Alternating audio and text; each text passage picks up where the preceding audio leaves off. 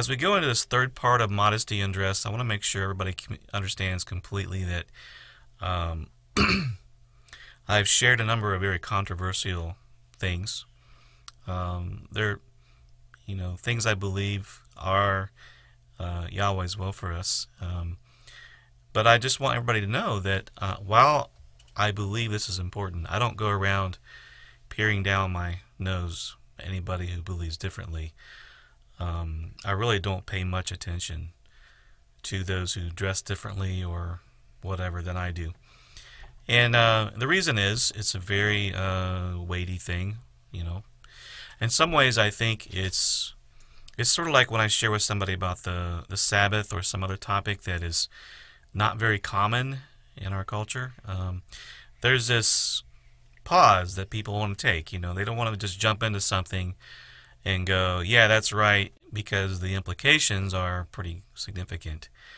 And so they want to make sure they've got it down and they can defend it and they understand it properly. And so there's a moment where people have to kind of take in what you're saying. And even if they see what you're saying, there may be a moment where they have to kind of take it in and say, okay, I think I understand that, but, And they might just go that far. Maybe Yahweh has to water it later, but I'm not a judge. I'm just a person who is subject to stricter judgment. So last thing I need is to start judging on top of being one who teaches. So I don't want to be that way toward anybody. I just want to walk in love and let Yahweh lead each person individually. But we are now on this third segment of Modesty and Dress, part number 3. There will be a part number 4. 1 minute. There will be a part number 4, in case you're wondering. I don't know that there'll be a part number 5. We're going to play that by ear. But there will be a part 4. We're not going to talk about the the lust aspect of modesty quite yet. We got a couple areas of dress we need to talk about. And then we'll get into that aspect of it next segment. But I do feel that this is pretty important as well. Last time that we went over some scriptures, one of the scriptures we went over was mentioning the tattoos. And all those, this is not technically dress, it's certainly something you're wearing in a sense. You're wearing a tattoo, right? At least in some aspect of it. And so we want to be able to understand what Yahweh's will is regarding whether He wants us to, be wearing these tattoos. And I've seen some believers actually even go as far as put scripture verses on their bodies as a permanent marking.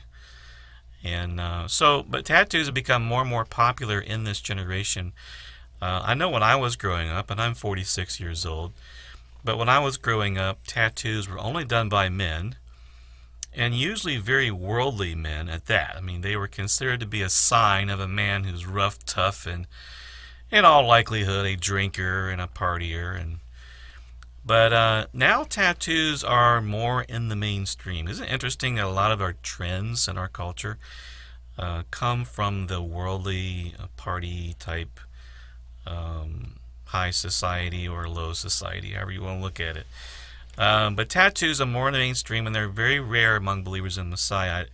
I do sometimes see believers get them done, but I don't know, the generation I grew up is very much taboo for any believer to, especially Christians, would never do such a thing. But now, I guess things have kind of changed. Now, Scripture does say in Leviticus 19:28, you shall not make any cuttings in your flesh for the dead, nor tattoo any marks on you. I find it interesting that the only place this can be found is the law of Yahweh. And this highlights the inconsistency of mainstream Christianity in that they would quote this verse to tell their congregants you cannot have a tattoo. So they kind of go through the law and pick and choose the things that they want to follow, and the ones they don't, they say, oh, that's done away with. But that's another issue. But in that they pick and choose. But in my mind, Yahweh's commandments apply today, including this one. And the tattoos have become more and more popular, more and more mainstream. Many churches have changed their position to allow for it.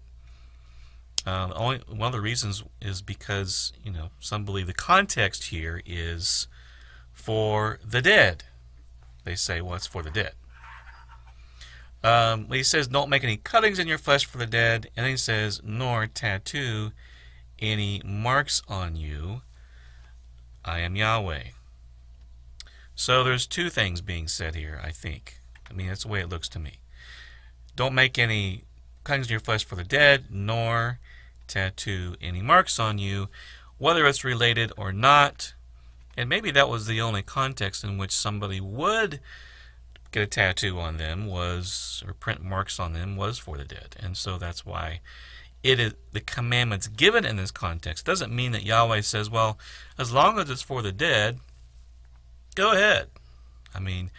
Probably in that time, in that generation, if they were to get a tattoo, people would assume it was for the dead. But, that's the details. But I noticed that the cutting of the flesh for the dead is specifically forbidden, and getting a tattoo just says don't get a tattoo. So I don't think it's a good idea for us to tattoo ourselves.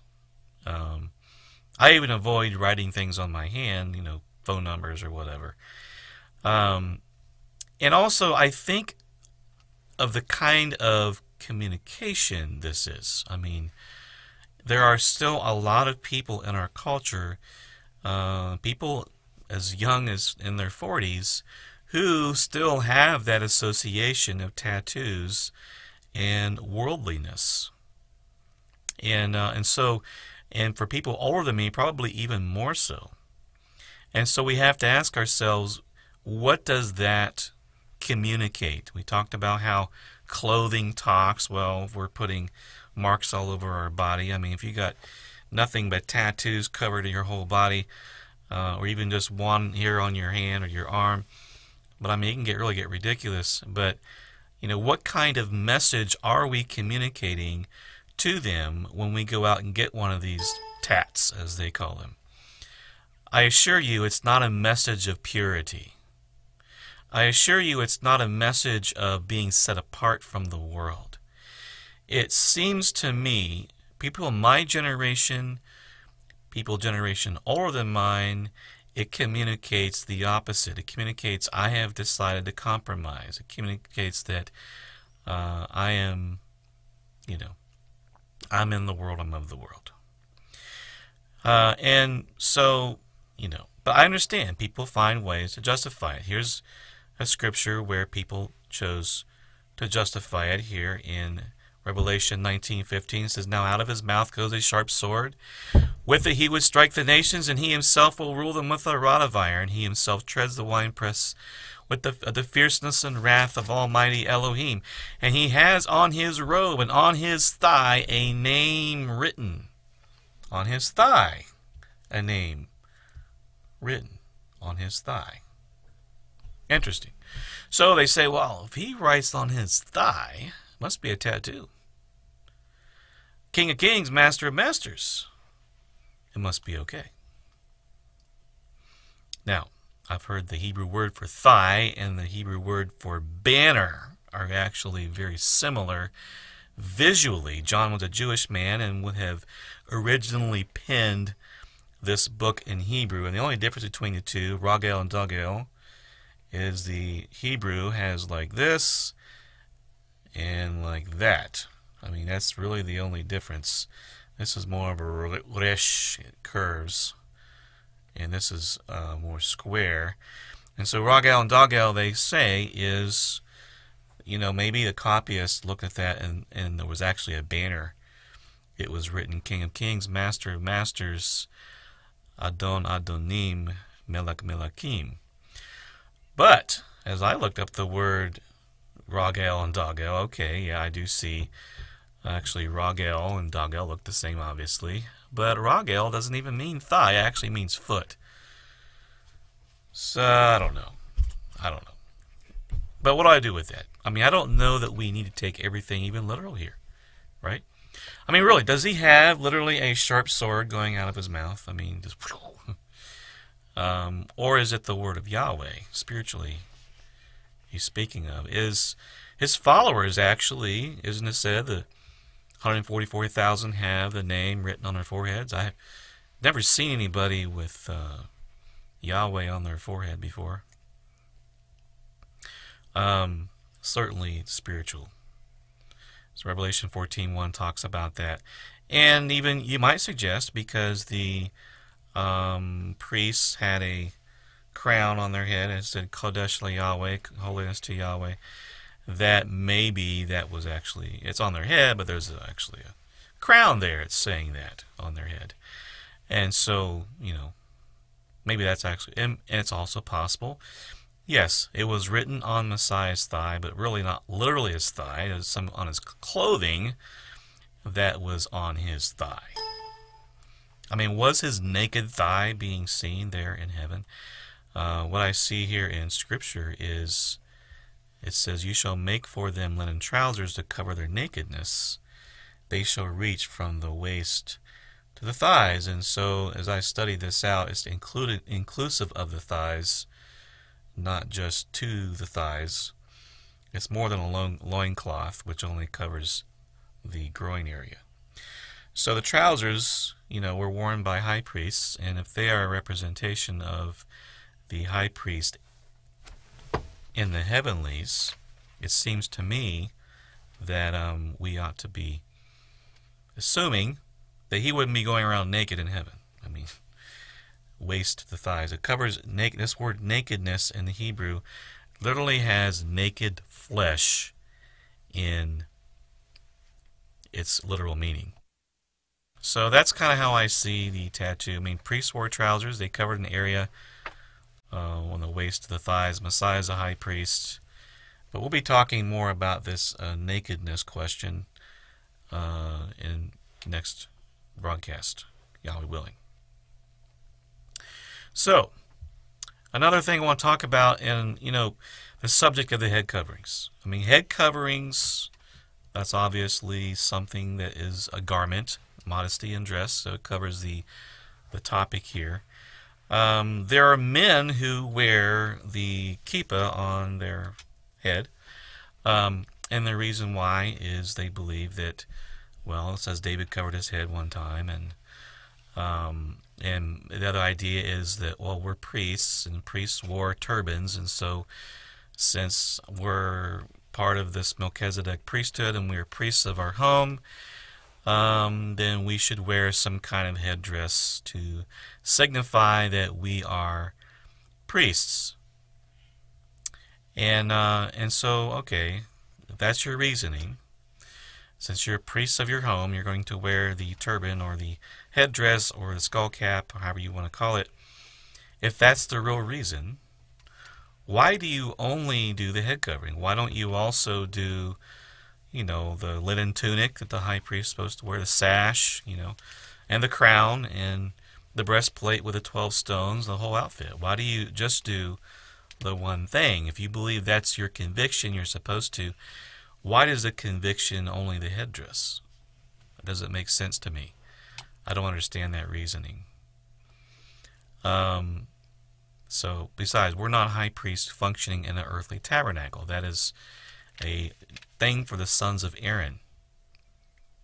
So, another popular teaching, particularly among Messianic people, is that when Messiah says, when you pray, you shall not pray like the hypocrites. They love standing in the synagogues and corners of the streets, and they might be seen by men. He says, you go and you shut your door and you pray to your Father who's in secret. And the inner room where you're supposed to go in, they say, is the talit, where they would take the talit and they would cover their heads, and that's where you pray. But I don't see that in Scripture. It says the word for talit, the word for inner room, is a storage chamber, the storeroom. Nothing about, either in the Aramaic or the Greek, I should mention, anything about a talit. Nothing about a garment that you are wearing. I mean, think about this for a minute. I mean, if the idea is you go into some secret room somewhere, some secret place, you know, if you had a talit and then you put the talit over your head and everybody knows that means you're praying, it kind of defeats the purpose, doesn't it? I mean, because you're supposed to be doing it in secret. And if you put your talit over your head, there's no secret thing happening. Everybody knows you're praying. If that's the tradition, he's saying when you pray, go into your talit. Well, everybody would know you're praying. So, but if you go in a secret place, in a room somewhere where nobody else is, and you pray, and then your Father in heaven will reward you. So I don't buy it. Actually, the word talit does not mean little tent. It means cover. Some people think it means little tent. It simply means a cover. Either way, Yahshua was not telling anyone to cover their heads. He's telling them, find a secret room to pray. Don't be like the hypocrites. Everybody's seeing you praying and everything. Because if you put the prayer shawl on, everyone's going to know you're praying. So, and Scripture actually says man should not cover their heads in prayer. Because Yahshua is the image and glory of Yahweh. Here in 1 Corinthians 11:3, it says, I want you to know the head of every man is Messiah, the head of woman is man, and the head of Messiah is Elohim. Every man praying or prophesying, having his head covered, dishonors his head. So if you put a head covering on, who are you dishonoring here? Who are you dishonoring? You are dishonoring the Messiah, your head. And the obvious question is why? I mean, but the simple reading is if you put a head covering on, you're dishonoring the Savior. And now those who believe it's okay for men to cover their heads during prayer are often quick to point out, well, this is not anywhere else in the Bible. It's only here in Paul's writings. Not found in the Torah, not found in anybody else's writings, and for that reason they feel as though they can reject that concept. Now, I just have one question for those of you who believe this. Do you believe that Paul is a liar? Do you believe he's speaking lies? He's teaching falsehood when he says you dishonor the Savior by putting a head covering on your head? Or do you believe he's a man of truth? I mean, there's no middle ground. You can't say, well, if he's telling lies at any point in Scripture, then the rest of it needs to be tossed out, because nothing he says is worth anything. Because then you can start picking and choosing and say, well, he's lying over here but not here. Well, he's telling the truth over here, but he's lying over there. And that's not the way we're supposed to operate. This is Scripture. You have to make a decision as to whether you fully accept what Paul is teaching or you completely reject Paul. If even one teaching is false, you have to throw the whole thing out, because who knows what else might be wrong. His integrity is completely gone at that point. If you toss his letter out, well, okay, you're going to have to toss out Luke and the book of Acts, because Luke wrote the book of Acts, and Peter, 1 Peter, 2 Peter says that Paul's letters are Scripture. And so you might as well just gut the whole New Testament and throw it in the garbage, because there's nothing much left. Now, I've noticed that there's some resistance. Well, this is new stuff. And there's a teaching ministry out there saying that if there's anything besides what's in the Torah, it's not to be followed. I completely disagree with it. We're commanded to baptize in the name of Yahshua the Messiah. That is nowhere found in the Torah. We are commanded to partake of the body and the blood of the Messiah. That's nowhere expressly commanded in the Torah. Neither commandment can be found expressly in the Torah. It's not anywhere. And so why do we have to be so hardened against anything else that might be new? I understand Yahshua is our mediator. He died and rose again. This event is bound to result in some things that you may not have heard before. I never said anything the Torah is abolished. I'm only saying There are some things that are new based on this new event. And Scripture says the head of every man is Messiah. And man dishonors the Messiah when he covers his head during prayer. Simple as that. That's the simple reading. It doesn't have to go any further, but we will. We'll dig in further. Yahshua said, he who does not honor the Son does not honor the Father who sent him. And so when you dishonor the Messiah, you also dishonor the Father. Now, is it a sin to dishonor Messiah?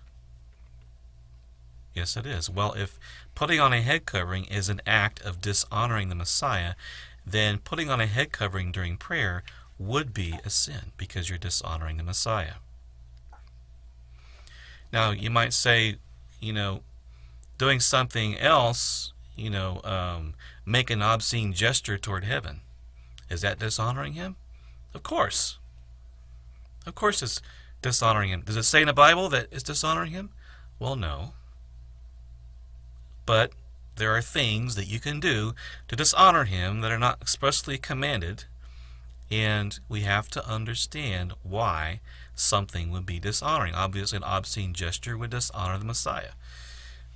You can't find a specific scripture that would say that, but we know that's a disrespectful thing to do, and so it would be disrespectful toward the Messiah. And so my point is this, that they understood, first century believers understood the head covering and what it was all about. And Paul was sent by Yahshua himself, and Yahshua said, most assuredly I say to you, he who receives whomever I send receives me. That's Paul. He sent Paul out. Unless you don't believe Luke. But Paul was commissioned by Yahshua himself in Acts chapter 9. And we must receive what he says, or we're going to reject the one Yahshua sends. And he who receives the one Yahshua sends receives Yahshua. Now, I should not have to defend Paul's letters. I really shouldn't. To me, it sickens me that I have to defend his letters, because I don't feel I should have to. I really don't. But there are some people who have gone so far into Torah, that's crazily the way they've gone. I'm sorry to say crazily. It's just, I totally disagree. But is this scripture actually even talking about a head covering? Some people say no. They say, well, the word head covered here, this is talking about, covering up the Messiah spiritually, meaning, ignoring his presence, ignoring him as a mediator. And so you're trying to cover him up.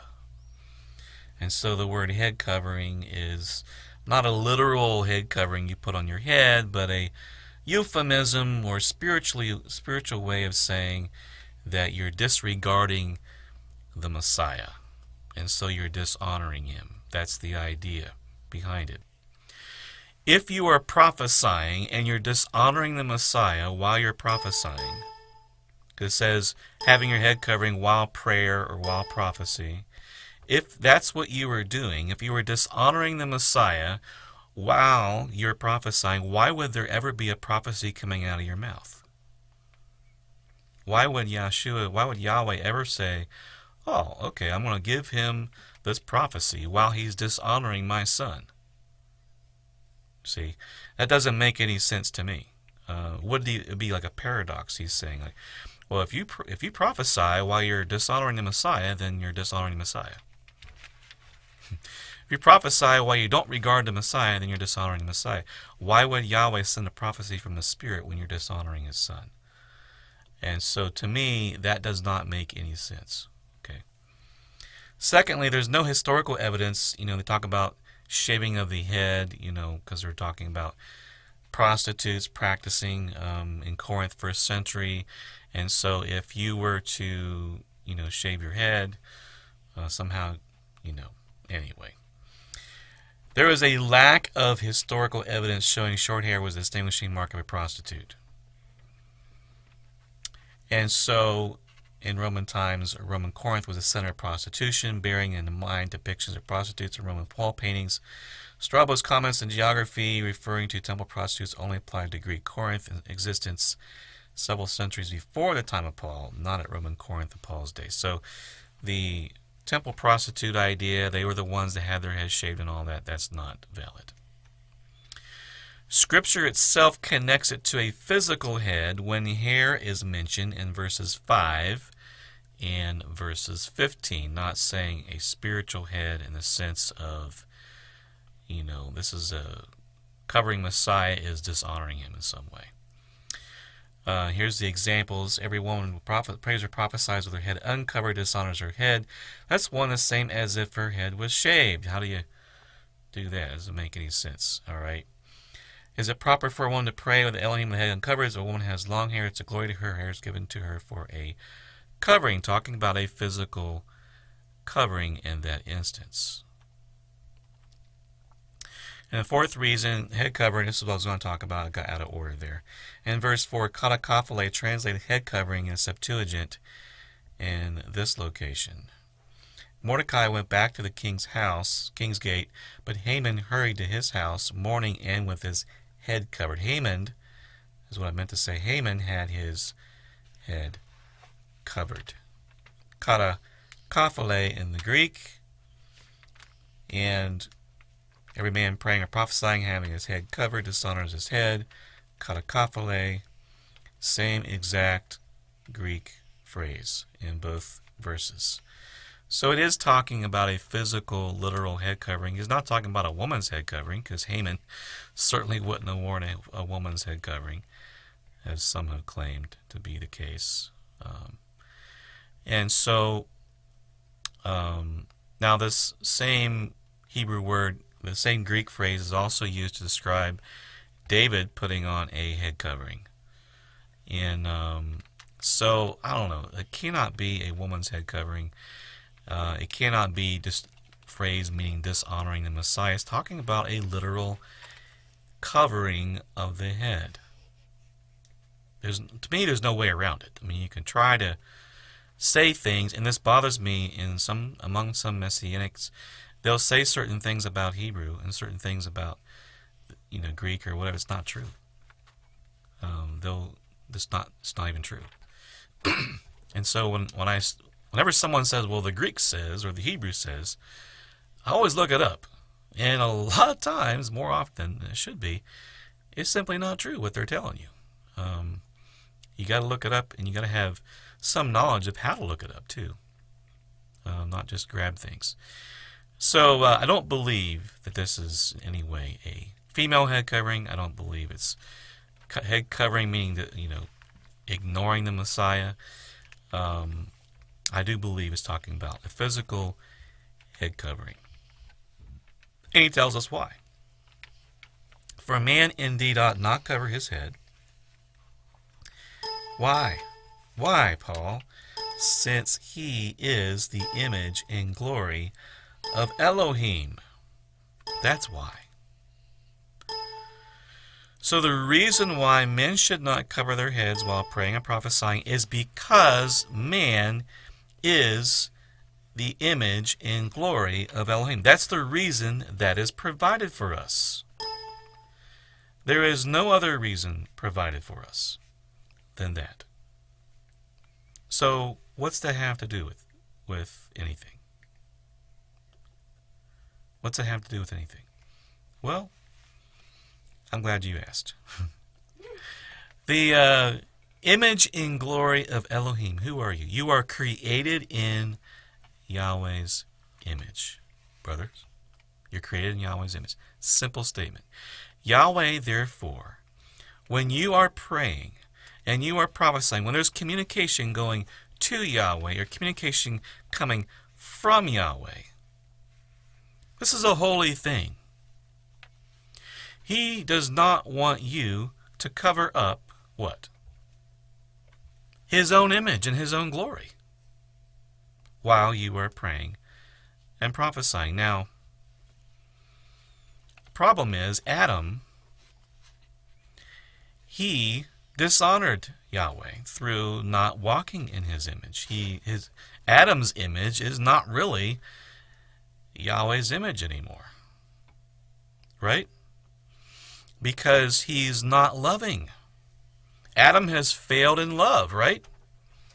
Adam is a terrible example of Yahweh's image in his glory. And actually, that's the whole problem. That's the whole reason why Yahshua had to come, was because we failed to reflect the image of Elohim. I had one elder tell me one time, if there was one verse that summed up the whole Bible, it was, let us make man in our image. Because when the image was no longer Yahweh's image, then he had to do something about it. Either destroy us or send Yahshua the Messiah, the living image and the brightness of Yahweh's glory, the firstborn of all creation, the express image of his person, to restore us to that image and glory. Right?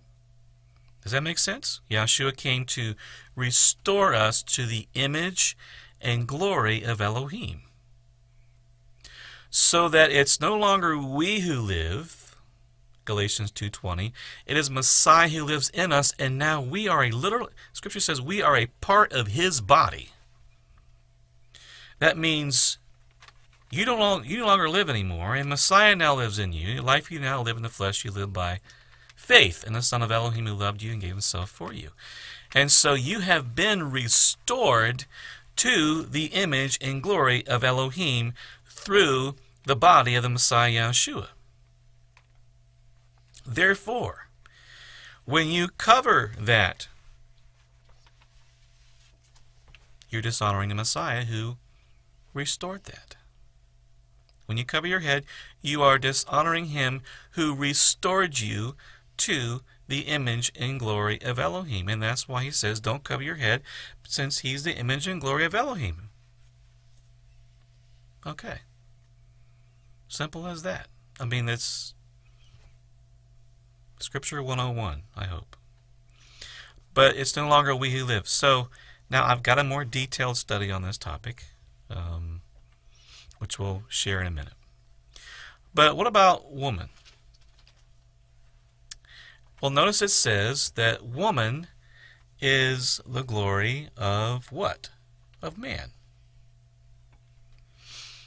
When did this happen? In the garden. Yahweh took woman out of man. Took him out. Took him out of man. And so he is the glory of man. And so the Scripture says, the rib, Yahweh Elohim caused deep sleep to fall upon Adam. He slept. He took one of his ribs and closed up the flesh in its place. Then the rib which Yahweh Elohim had taken from man he made into a woman and brought her to the man. She was made for him and from him. And Adam said, this is now bone of my bones and flesh of my flesh. She shall be called woman, because she was taken out of man. Therefore a man shall leave his father and mother and be joined to his wife, and they shall become one flesh. And they were both naked, the man and his wife, and were not ashamed. All right.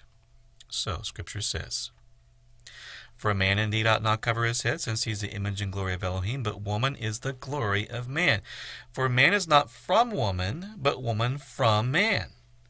Nor was man created for the woman, but woman for the man. But I want you to know the head of every man is Messiah, the head of woman is man, the head of Messiah is Elohim, right? So he says, every man praying or prophesying, having his head covered, dishonors his head, Messiah. Every woman who prays or prophesies with the head uncovered dishonors her head. Who's her head? Man. For that's one the same as if her head were shaved. When you shave your head, it's like you're trying to act like and conduct yourself like a man. And you're bypassing man, you're going directly to Messiah.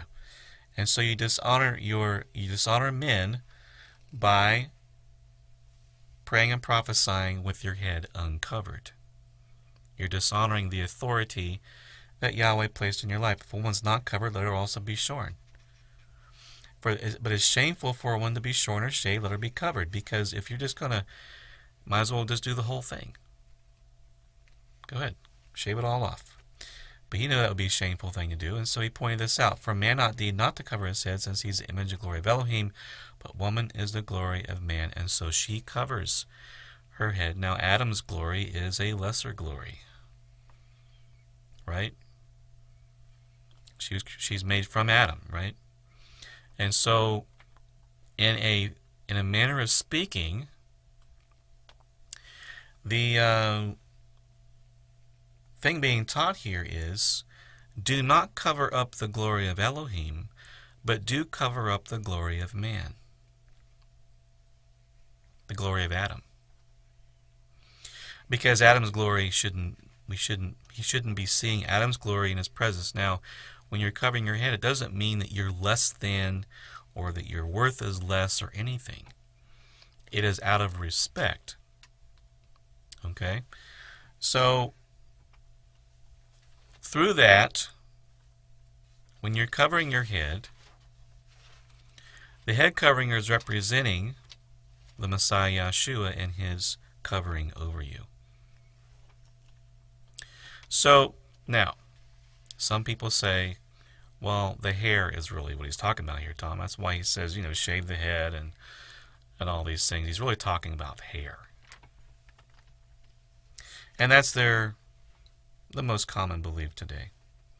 He says, because then he goes, judge for yourself, is it proper for a woman to pray to Elohim with her head uncovered?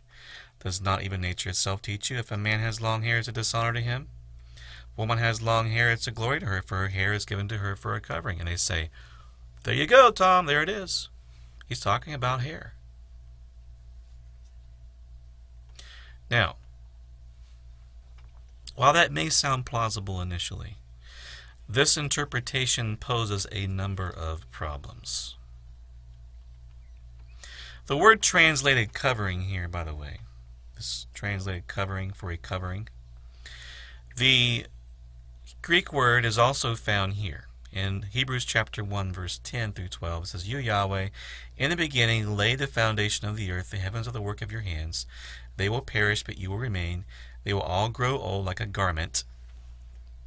Like a cloak, you will fold them up. Talking about the cloak. And they will be changed, but you are the same in your ears. So the hair is given as a cloak. Same Greek word. Alright. And you take it back to the Hebrew. They will perish, you will endure. Yes, they will all grow old like a garment. Like a cloak, you will change them. And they will be changed.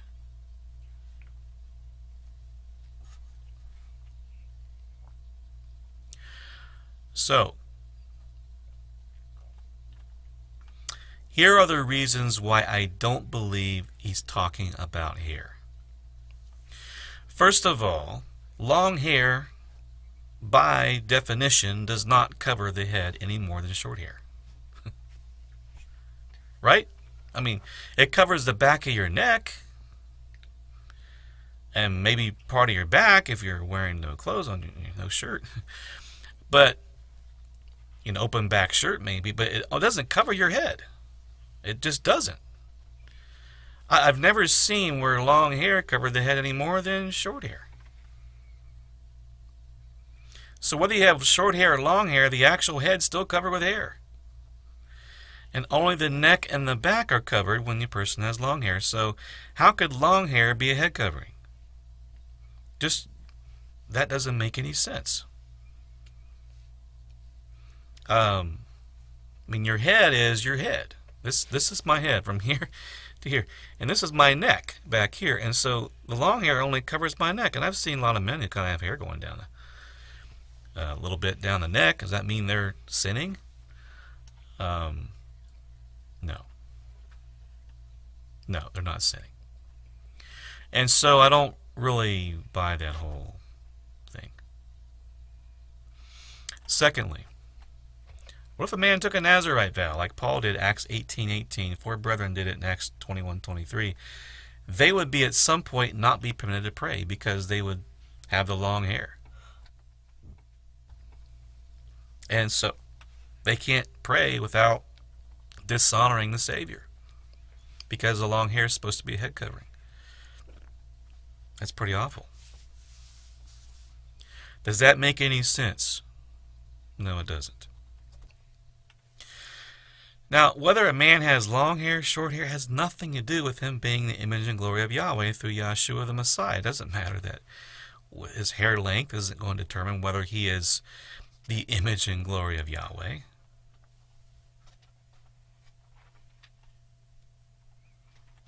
And fourthly, Scripture says, 1 Corinthians 11:10, the covering is a sign of authority because of the angels. How could your hair length be a sign of your authority? I don't get it. So there are some huge insurmountable problems with the idea that long hair is the head covering. What he's actually telling us, I really believe, is that the long hair does cover the neck, and so there is a kind of by nature thing showing you that you've got to have a natural covering going on there. And so by that illustration in nature, shows you should have a covering on your head. And so I think that's the illustration he's actually using. So he says, Scripture itself teaches that the head covering principles. Okay. Here's a fifth reason I don't believe. If a woman's hair were a proper head covering, or long hair was a proper head covering to cover the glory of Adam, why would the glory of Adam need to be covered in the Garden of Eden before sin ever came? Did Eve have short hair? I mean, righteous and holy was Adam on the day he was created, and Eve was taken from the side, and so why would she have to have long hair?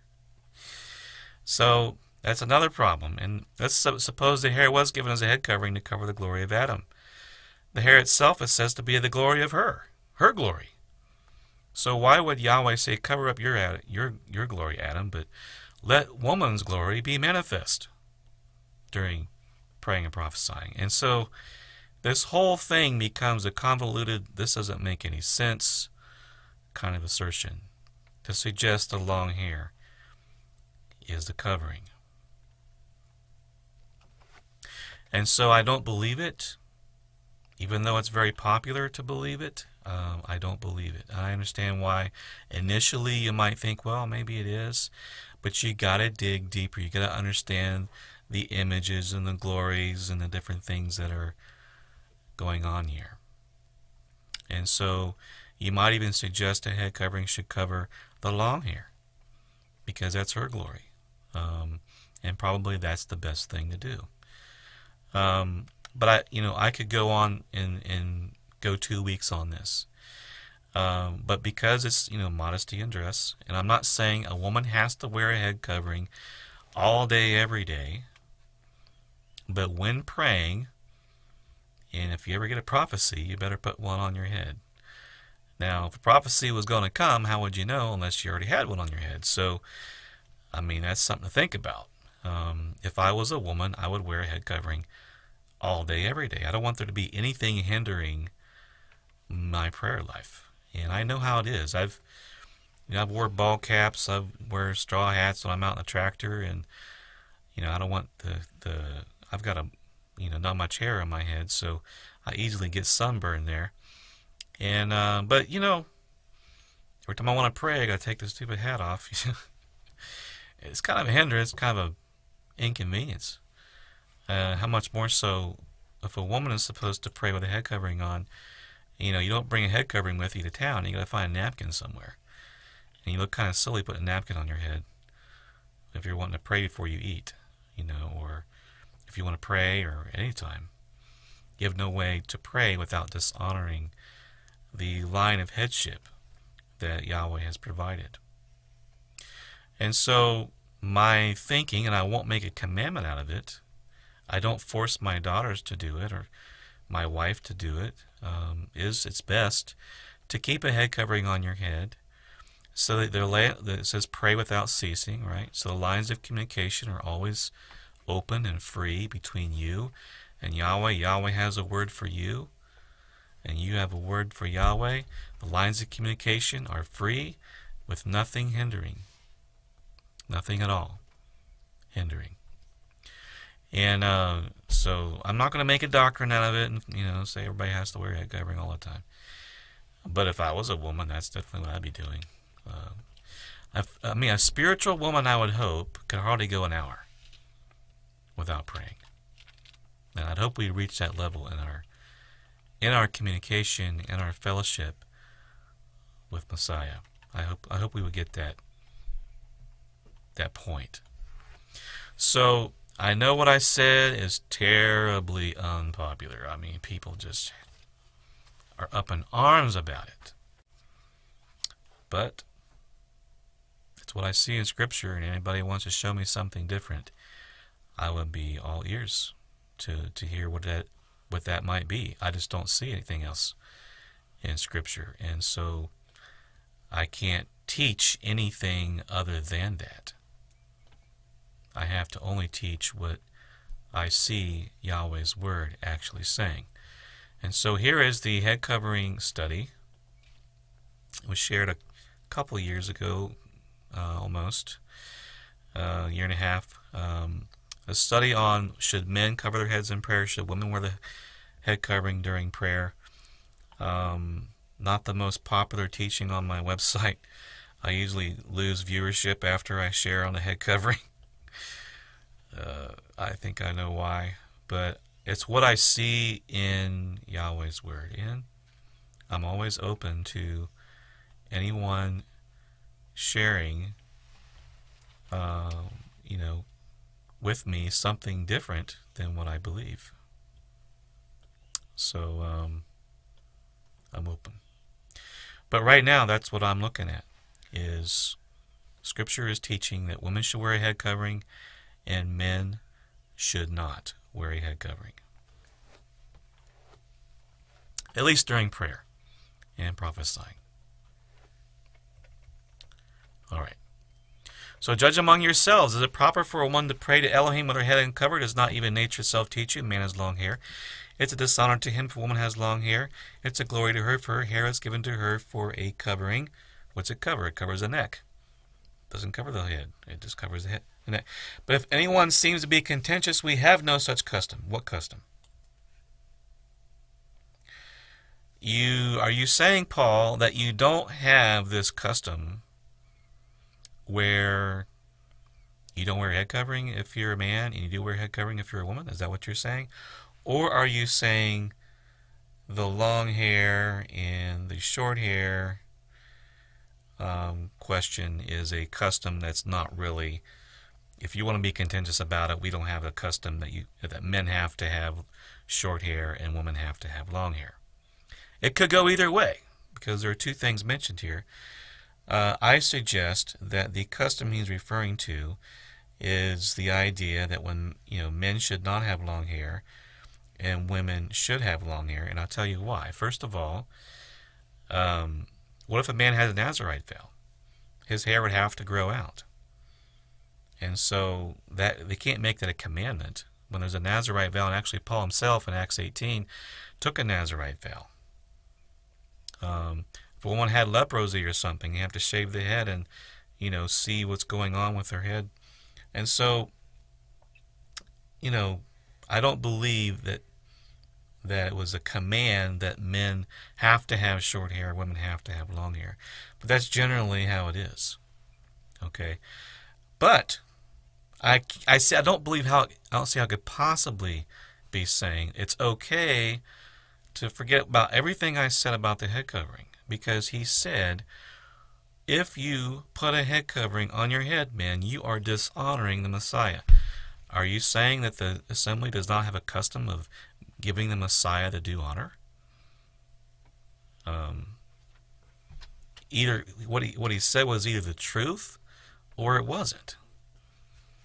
He would be lying and saying, well, it's our belief, our custom that it dishonors the Messiah, but I don't really mean what I say. I just, you decide whether or not, it's either true or it isn't. He was either a liar or he was telling the truth. I don't see him being a liar, and so I believe he was telling the truth, that a man with a head covering on dishonors the Savior, a woman dishonors her head And women are commanded to respect headship. And so, if that's true, then it's not just some custom that you do, you decide what to do. It is a command that you honor the Messiah and that women reverence their husbands. So, this custom he's talking about, I don't believe he's talking about head covering. It has to be this long hair, short hair, which would have exceptions to what he's saying there. Other people suggest that, well, we don't have the custom of being contentious.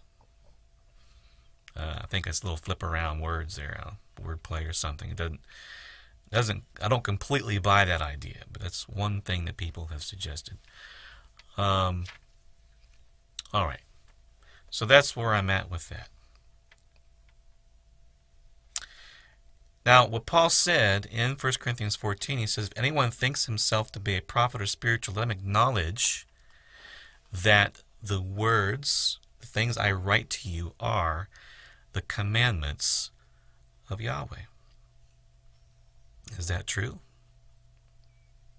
I believe they are. They are the commandments of Yahweh. And so if this is Scripture, and Peter says it is Scripture, I have to go along with this being the commandments of Yahweh. As a result of the Messiah's work, we are now his body. We're the body of Messiah.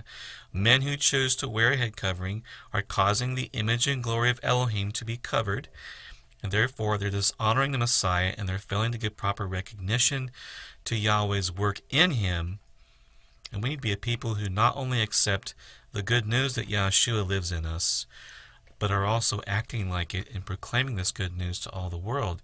And so when a man obeys the principles of the head covering, 1 Corinthians 11, he's recognizing Yahshua's work in him and in the heavenly high priesthood of Yahshua the Messiah, a priest after the order of Melchizedek, the priest that gave us access to the true Holy of Holies.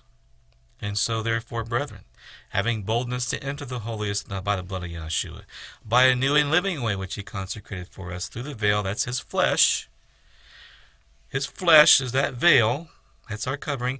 And having a high priest over the house of Elohim, let's draw near with a true heart, in full assurance of faith, having our hearts sprinkled from an evil conscience, and our bodies washed in with pure water. The new and living way. This is a new and living way. What's wrong with a new and living way? Nothing. It's because it's new doesn't mean it's bad. What did Yahshua say? Every scribe instructed concerning the kingdom of heaven is like a householder who brings out of his treasure, things new and old. Are we instructed properly? Do we accept what's new and what's old? Some people don't want to accept the old.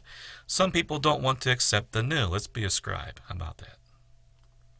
Our participation in Yahshua's death and resurrection is a new principle that was never expressly taught in the Torah. 1 Corinthians 11, other scriptures show us the head covering issues directly connected to that very thing. If he lives in us, don't dishonor him in your prayer by covering up the image and glory of Elohim, Yahshua, being in you. So in light of these things, when a man wears a head covering during prayer, he's actually, if he wears a head covering, you could say he's actually putting on a woman's garment during prayer, because it's something a woman's supposed to do, is cover her head during prayer. And so that would violate this also. A woman shall not wear anything pertains to a man, nor shall a man put on a woman's garment, for all do so are an abomination to Yahweh, your mighty one. I'm not saying it's bad to wear a hat, but don't wear one during prayer, because that's what a woman's supposed to do.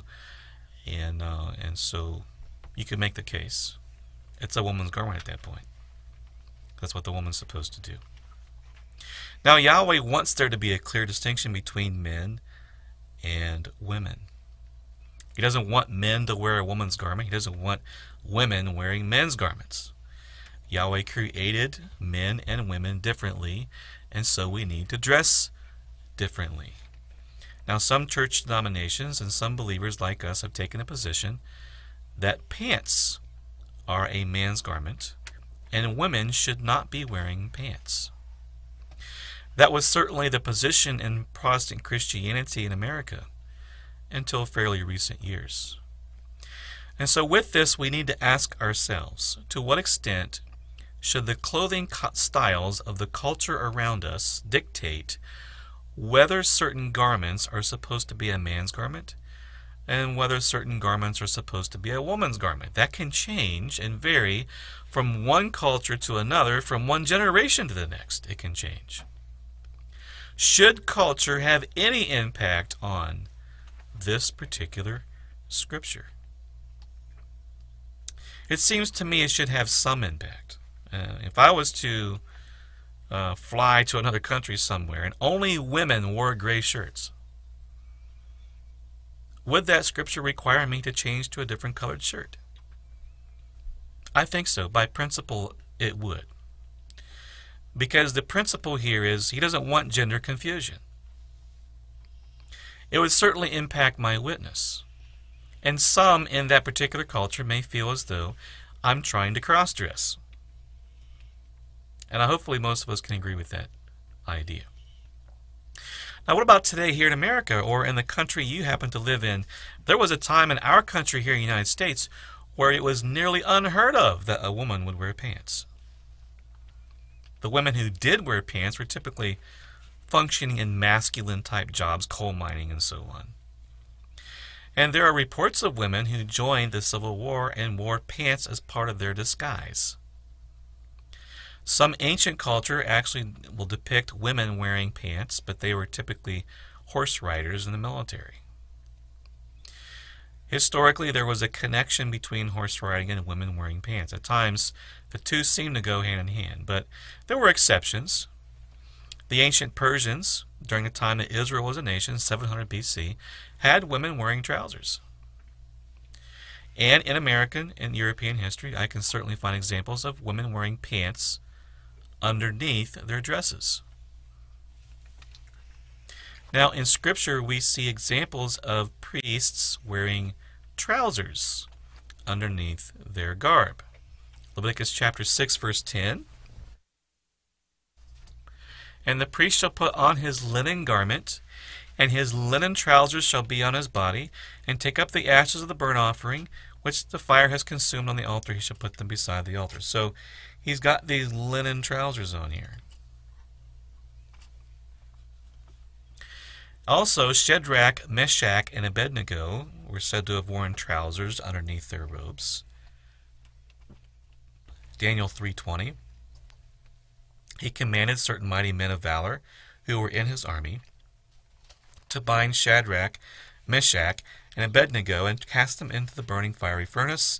Then these men, bound in their coats, their trousers, their turbans, and their other garments, were cast into the midst of the burning fiery furnace.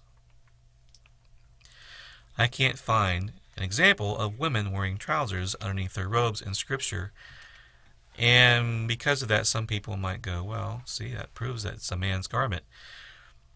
It's kind of a weak argument, though. I mean, I have to acknowledge it's a weak argument. An argument from silence is always a weak argument. Even archaeologists will say, well, absence of evidence is not the evidence of absence. Just because you don't have something doesn't mean it wasn't there. And so we need something more solid to grab onto if we're going to conclude women should never wear trousers. Now, women did wear tunics and they did wear robes, just as the men did. And so it might be difficult to determine what the differences were between men and women's garments. We might guess that a woman did not wear trousers, but that would be a guess and not a matter of conclusive fact. And actually, the Persian culture did have women wearing trousers. So looking at the verse here, I decided to look more into the Hebrew. And the actual Hebrew reads differently than this translation. One shall not, this word, wear anything pertains to a man, pertains to, that Hebrew word is the Hebrew word kali. Kali is article, vessel, implement, utensil, object, all kinds of different ways it's translated.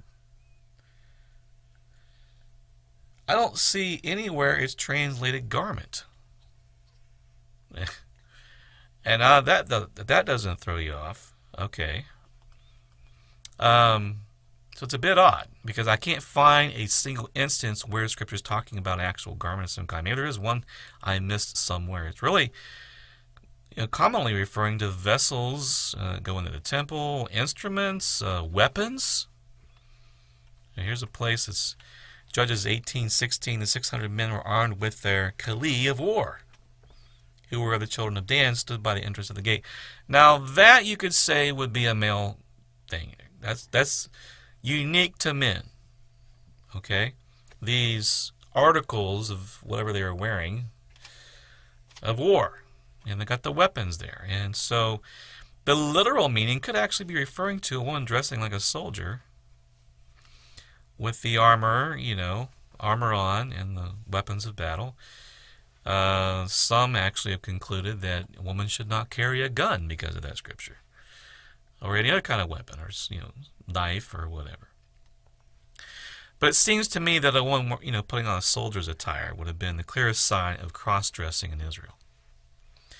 And since we can clearly see both men and women wore tunics and wore robes, that does seem to be the principle. Is he doesn't want a woman dressing like a man, or doing things to make her look like a man. Because if you look at the situation here in reverse, a woman shall not wear anything that pertains to a man, nor shall a man put on a woman's garment.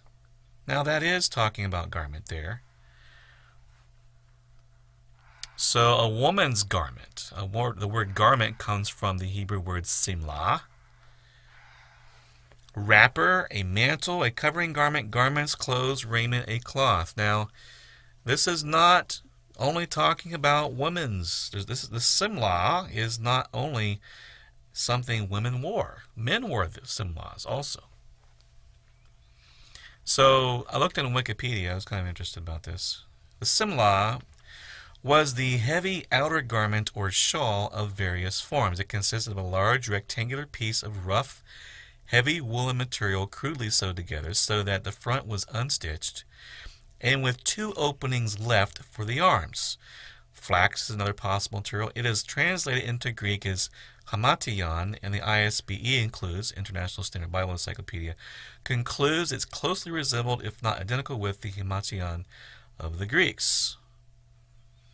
In the day, it was protection from rain and cold. At night, peasant Israelites could wrap themselves in this garment for warmth.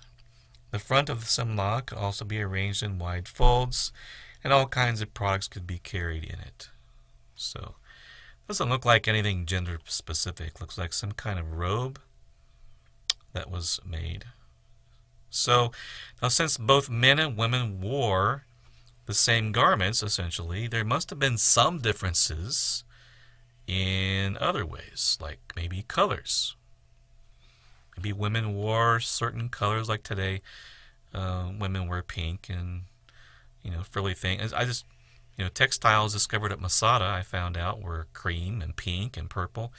Other colors were mentioned in Roman sources, include gold and walnut and yellow, and all of which came from plants. And white was also worn because they had to use bleach to do that, or some kind of acid soda, some kind of soda to make it white. But it's also possible, of course, they had sheep, which had, a light color, a brown and a black color. So maybe there was ornamentation or some other attachment to the garments that were, to identify themselves as female. Some suggest it was their clothing was longer than that of men. But whatever the case is, it's very unclear to me what it was. And I've tried, believe me, I've tried. I can't find historically what it is, and I don't think anybody knows. But it seems to me the basic message here in this verse is Yahweh doesn't want women dressing like men and men dressing like women.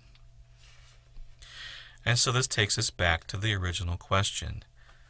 Who gets to decide that? Because the only clear indication I can see in culture we live in, where someone might get confused about your gender, maybe a man wearing a dress. But the heart of the matter is Yahweh doesn't want gender confusion. And we see a lot of that going on today. Transvestites, cross-dressing, all these the blurring of gender lines, That all leads to homosexuality, and Yahweh doesn't want that. Pants now are said to be masculine garment in some religious circles. Okay, but would a man wear a pair of pink chick jeans or capris or pantaloons? I mean, probably not. So there is some differences in pant styles. And maybe I'm just being culturally influenced, but maybe that's okay, because the principle here seems to be, let's avoid the gender confusion. Now, there was a time in the United States culture that women wearing pants was considered to be outrageous, a form of cross-dressing. And I don't mean just wearing pants underneath a dress, which was not too unusual for one to wear something underneath a dress, but just wearing pants alone, without a dress. That was considered to be absolutely outrageous and improper and masculine, because that's what men did. But to some extent, Hollywood actually had a major role in changing that. And then after Hollywood kind of helped to normalize it, when men went out to war during World War II, the Industrial Revolution required factories to make airplanes and bombs and tanks. And so while many men went out to war, women went to work in these factories. And I don't particularly agree with this, because I think there were enough men around to do this. Men who were older, unable to go to war for some reason. But these women would work the kinds of jobs that were harder to do when wearing a dress. So it seems to me it all started with Hollywood.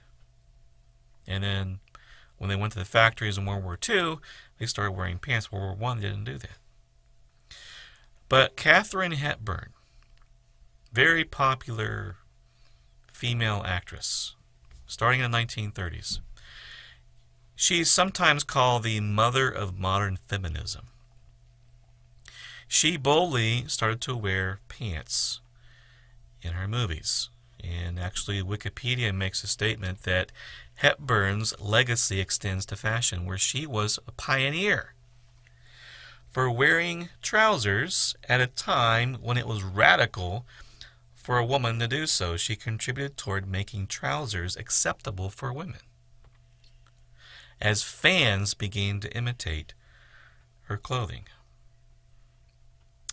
Now, one woman's magazine, I'm not going to give you the name of the magazine because I don't think the magazine is particularly moral, but I found this article, and this is what it has to say about Katharine Hepburn. At the age of 9, Hepburn had her head shaved,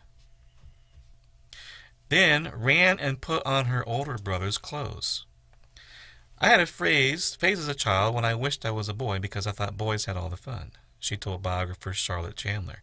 And I know where I'm going, Katharine Hepburn, a personal biography. I did wish I could be a boy, so I decided I wanted people to call me Jimmy. I just like the name Jimmy. I told my family I wanted to be called Jimmy. This is a little girl, mind you. An actress in the making, Hepburn's cross-dressing alter ego was the part she played, while her inexhaustible aggressive energy defined her screen presence. Her fashion, which no doubt was an expression of her androgynous sensibility, and androgynous referring to being mixed up between male and female, raised more than a few eyebrows. In the early 1930s, women's fashion had not yet been liberated by the practicalities of World War II, when women en masse took positions in business and industries while the men were at war. Women could be and were arrested if they wore pants in public and detained for masquerading as men. Katharine Hepburn was the patron saint of the independent American female. Mary McNamara wrote in her eulogy for the Los Angeles Times in 2003, Hepburn's films proved that independence and equality could be achieved within the heterosexual status quo, even while wrestling with and adopting qualities of the opposite sex. In 1933, Movie Classic magazine ran the feature, Will It Be Trousers for Women? And Hepburn was listed along with Greta Garbo, Marlene Dietrich, Moselle Britton, and Faye Ray as among the stars who've lined up on the side of trousers for women. The opening salvo of a 1934 article from Hollywood Magazine, headline "Hollywood Goes Hepburn Begins Revolution," has hit the Hollywood ranks revolution of a startling new order, and Katie Hepburn did it with her little overalls and a hatchet. Hepburn's audacious style, claims writer Jerry Lane, transmuted Hollywood glamorous femmes into strutting Hepburns. This is crazy. The cautionary tale of pants being the gateway drug to female perversion, Lane continues, resulted in the parade of proud, unpainted princesses with flaring nostrils and dungarees who are startlingly frank, obviously brainy, filled with the new take it or leave it spirit. And she said, "I have not lived as a woman. I have lived as a man," Hepburn told Barbara Walters in 1981. "I've done what I, expletive well, wanted to, and I made enough money to support myself, and I ain't afraid of being alone." That's where it all started. Now, to me, that's disturbing.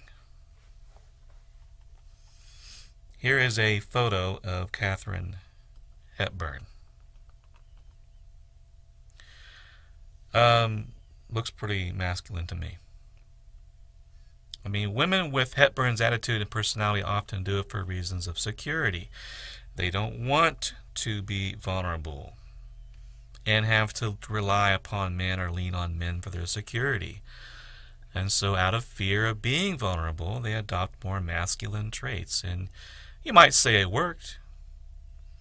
They're not as vulnerable as they used to be. Women can go and take the same job most any man can in our culture. Women have been liberated, they say. But at what cost? Women are no longer home with their babies. Babies and children are sent to daycare centers. Children are sent to government schools to learn the ways of the world and get involved in sex, drugs, and rock and roll. Yahweh uniquely equipped women for nurturing, for nursing, for having the sensitivity to care for a child's needs. But that's been rejected. We see one of the most common distinctions between men and women here in this restroom sign. You see the women have the dress and the men don't.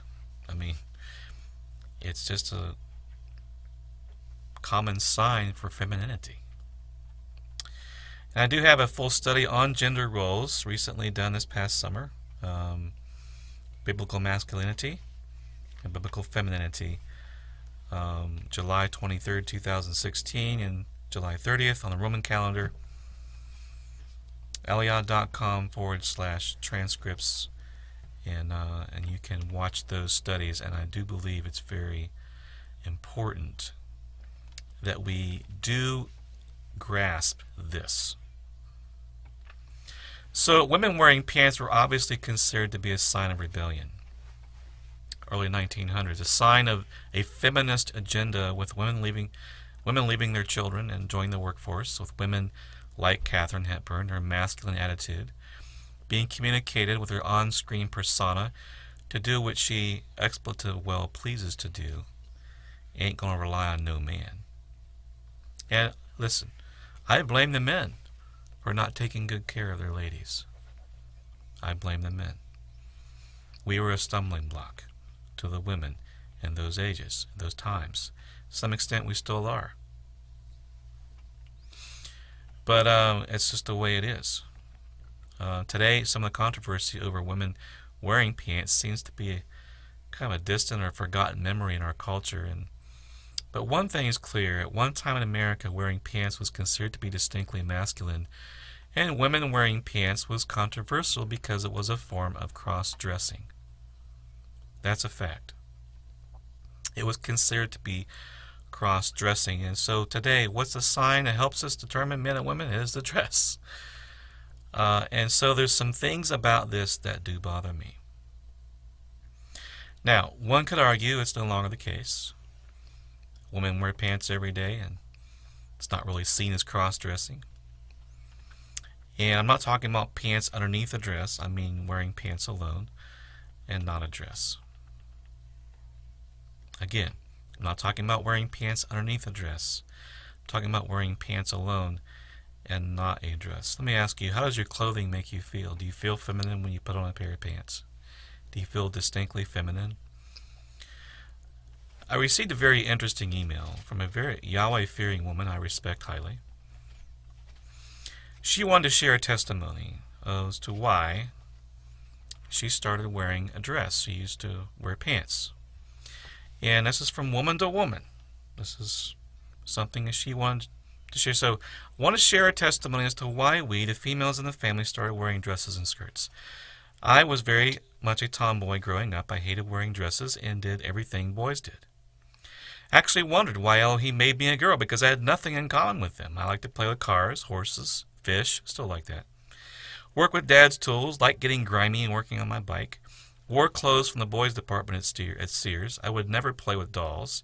Hated being in the house, like being very independent and strong. Make note, I had zero homosexual tendencies. Fast forward, I've been married to Chad about 10 years, and we were managing a cattle ranch in East Texas. For years, I had been telling all the Pentecostal folks around me, telling me I should wear dresses, that they could not tell me that from the Bible, because both men and women wore dresses. I guess they both had robes and long tunics. One day I was coming home by myself. I had to stop to get one of the many cattle gates before I got to the house. I got to the gate, and the Father told me loud and clear, "You need to repent." These words just came strong in my mind. I was taken by surprise and asked, "Repent for what, Father?" He clearly told me, "You need to repent for wanting to be a boy." And this really blew me out of the water. I had never thought of that before. I broke down at the gate, sobbing and repenting. I felt cleansed, and at that very moment felt a strong desire to go find a skirt to put on. I wanted to look and be feminine for the first time in my entire life. Chad was super surprised, but loved the idea. I felt from then on, by no man's influence, I should look and dress distinctly female. It was a huge change in our lives. Chad loved the results of me being less independent. I felt the Father was wanting me to wear dresses full time, and I wanted to. I have been wearing them now for 15 years. I wear them riding horses, working cattle, and everything.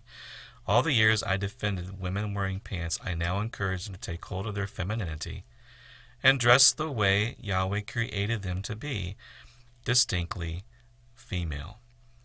As we live in such a confused gender society, even cross-dressers wear dresses and not pants. They know dresses are for women. Regardless of how modest they may look, pants just look masculine. That's funny coming from me. When wearing pants, it also makes a woman act different and walk different. Most women are unaware of it, so there's my story. It was not a modesty issue in the beginning, and we just want to dress distinctly feminine.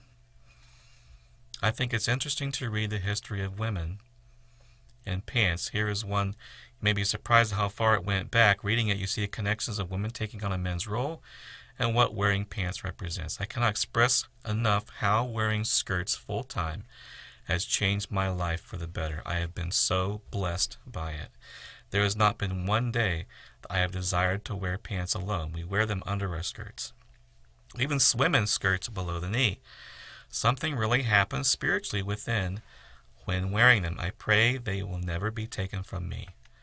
I'm trying to pinpoint exactly what it is, and I can't. Maybe more joy, contentment, satisfaction, peace, a wonderful feeling of being confidently feminine, these things, but so much more I cannot explain. And so how I pray Yah's women can experience this for themselves and give Him glory.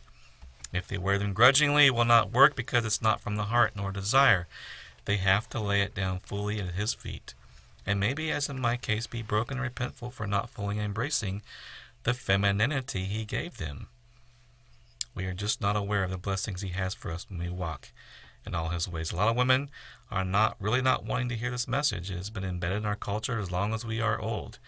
I was not wanting to hear it for a long time. Praise Yahweh for pursuing me and not giving up on me and for blessing me in such a big, life-changing way. I thought that was a very good testimony. I appreciated that,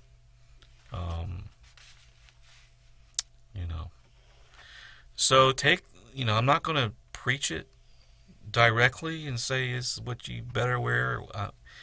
I do want to say that it's certainly more distinctly feminine in an age where we need to communicate the differences between men and women. And so I do encourage men to let your beard grow some, and women to put your dresses back on, because look where it all came from, and what are we communicating, maybe even to the older generation who remembers these things. And some people feel, well, I don't feel like I'm going to be able to attract a young man, if I start putting on old-fashioned dresses or something. What's going to happen with that? And so I put this little poll out there. I'm going to see what my latest results are. I'm very curious. I have not seen the results yet as to what men actually find to be more attractive. I put this out there as part of our poll for today's broadcast. When you went to EliYah.com/live, I put a poll up there, and I asked the following question: Do you believe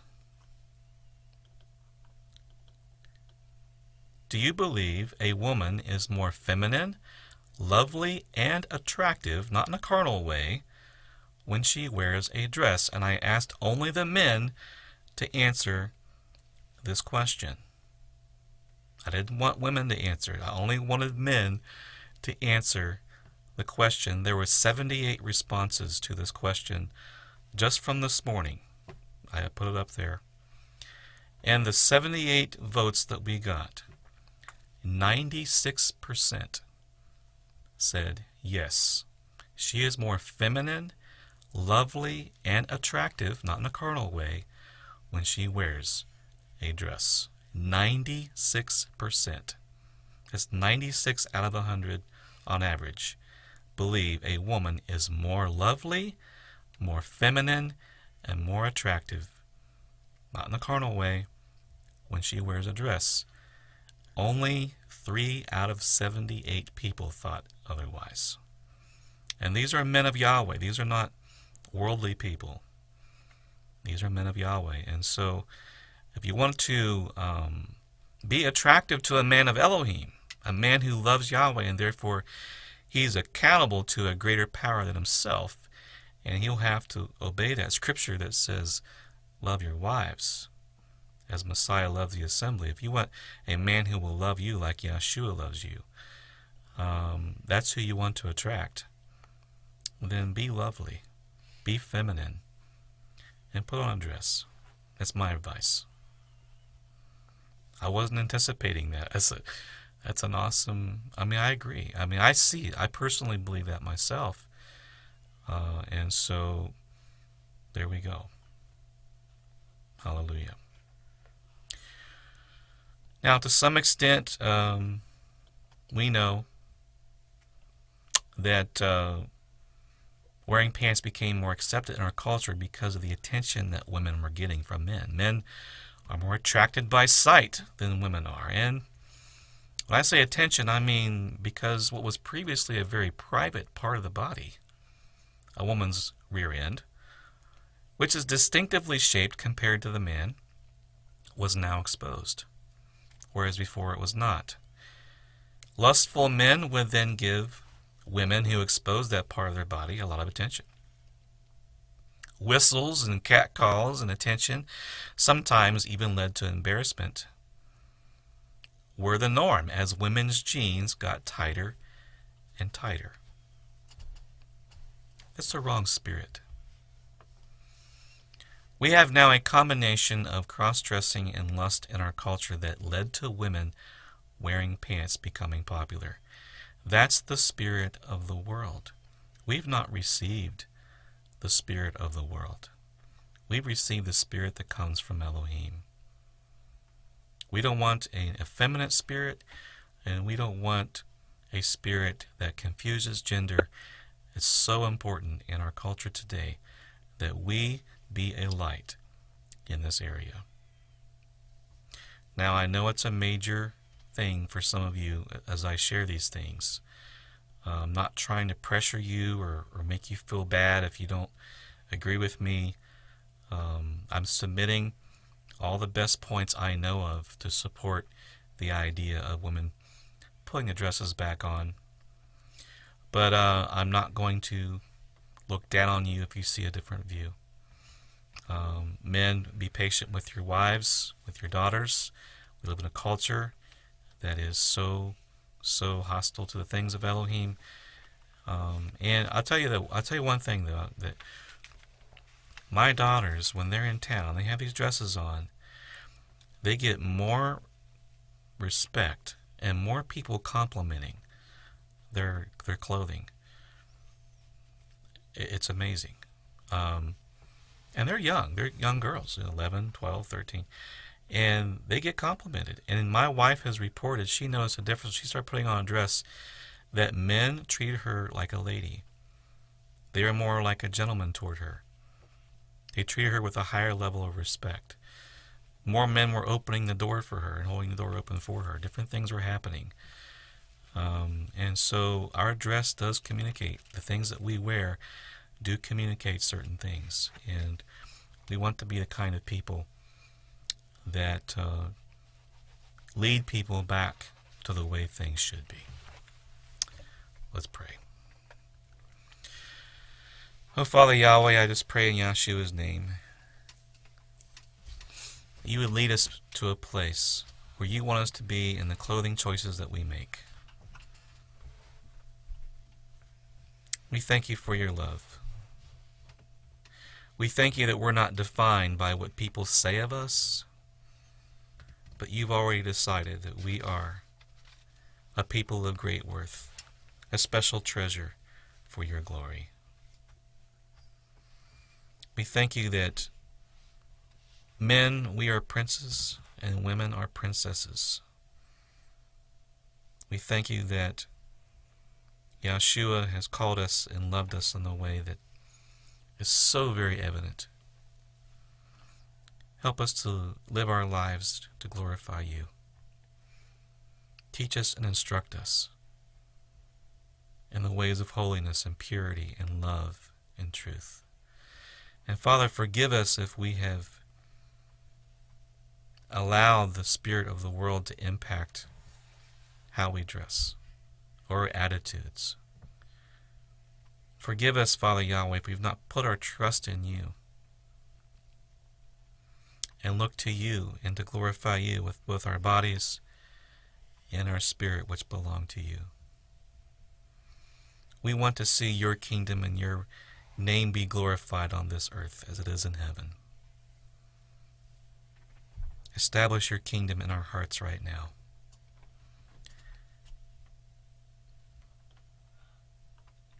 Deliver us from the enemy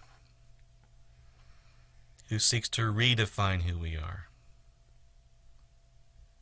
who tempts us to walk in the lust of the flesh and the pride of life, which are not of you, but are of the world.